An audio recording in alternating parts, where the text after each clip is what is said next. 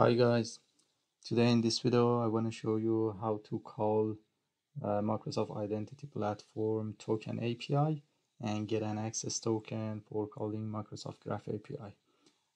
In previous video I show you how to call that API using Postman and get the token. In this video our focus is using PowerShell script for getting that token. If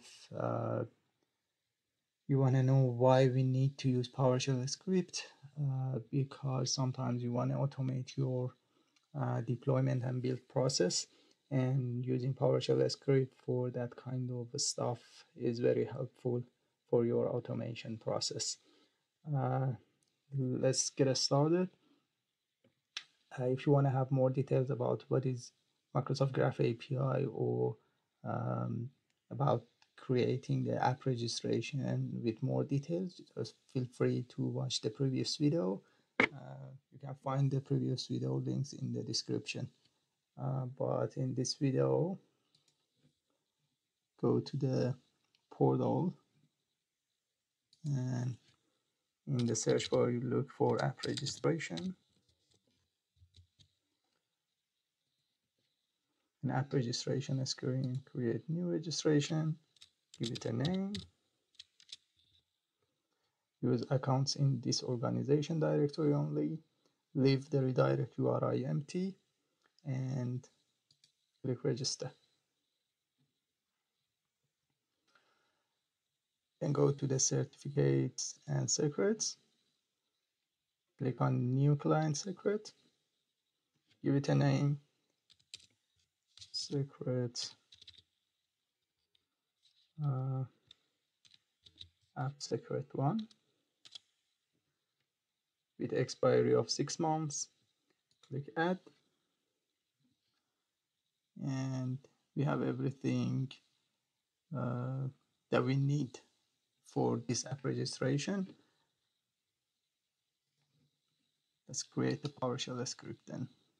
I create a new text file first and rename it to get token, change the extension to PS1, and you can edit this PowerShell script file with any kind of ID that you like. It can be Visual Studio Code or even Notepad++ or Notepad. I like to use Visual Studio, so I open it in Visual Studio.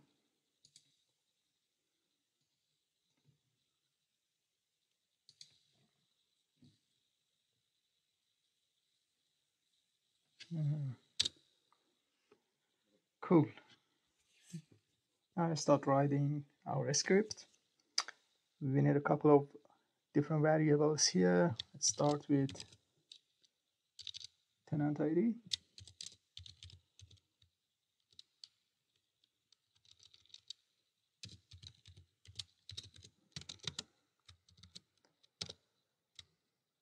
Next one is client ID. Value of these variables are set with the value that we have in app registration. So let me create variables first, and then we set the values later. We need another variable here for recording identity platform URI.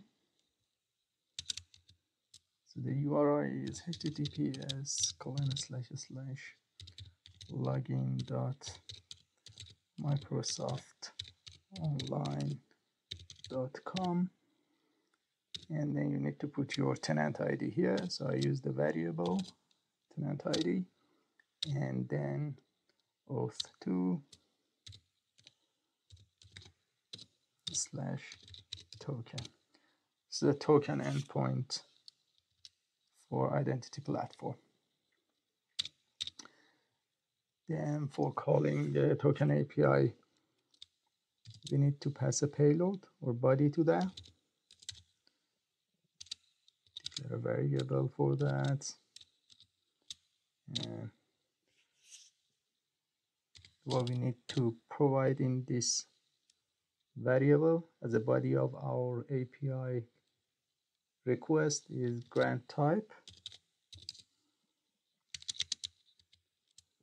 Should be credential,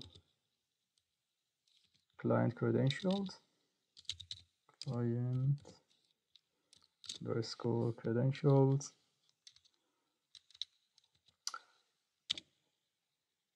We need to pass client underscore ID, which is stored in client ID variable. We need to pass client secret, which is stored in secret, and the last parameter is resource,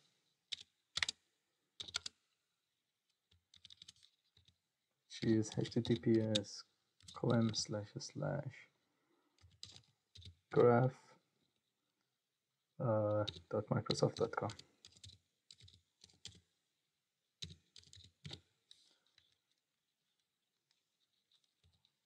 Perfect. Now we use invoke REST method command. This command is a PowerShell command for calling RESTful API. And it's a couple of different parameters. First parameters we need to provide is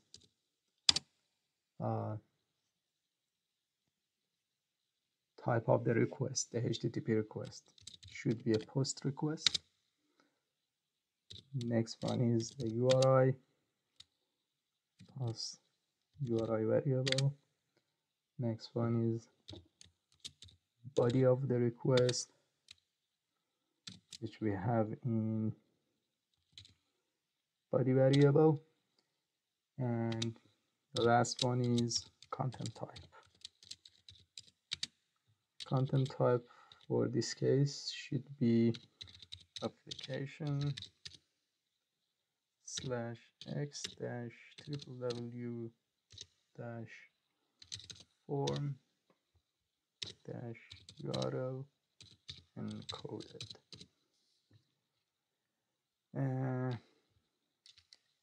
We just store the API return value in a variable, say resp for response, and we just display the access token on the screen for this demo video.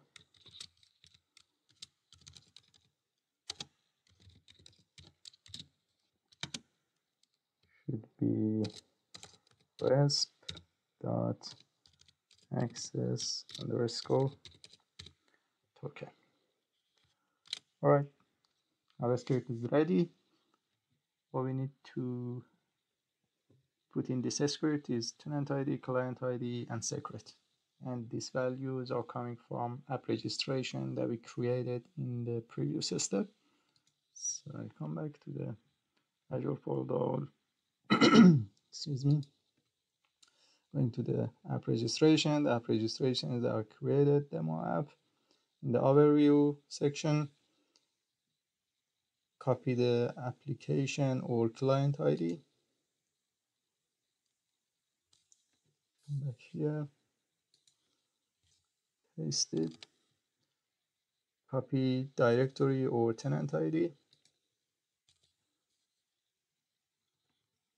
Paste it here.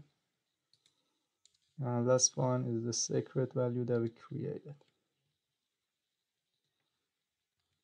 So for this demo purpose video, I put the secret value here as a clear text, but in a real scenario and for production environment, we never put the secret value as a clear text in our script or anywhere in our source control.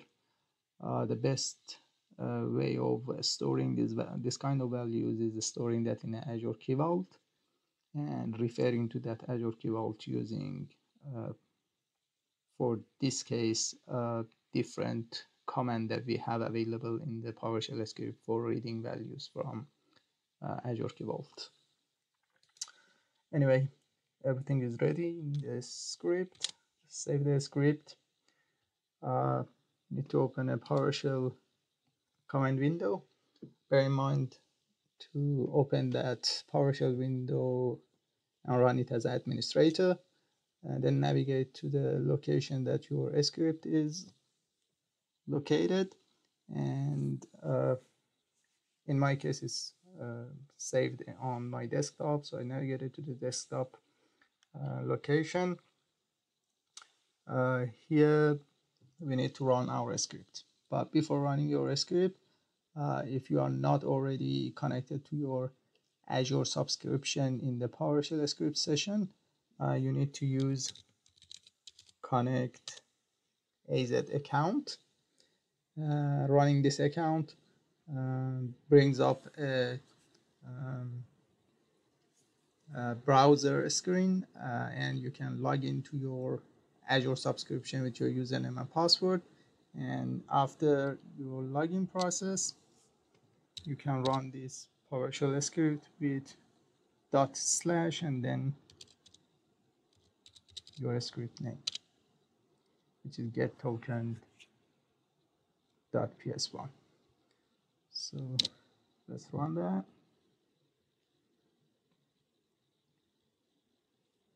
Okay, we've got an error here.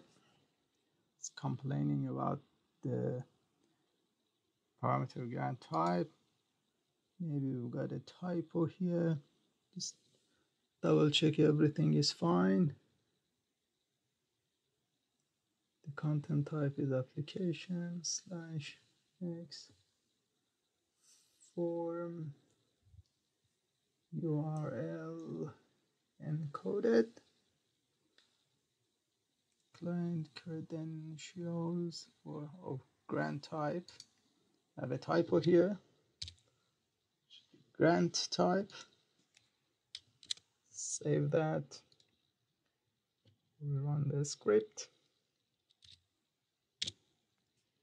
And here you go.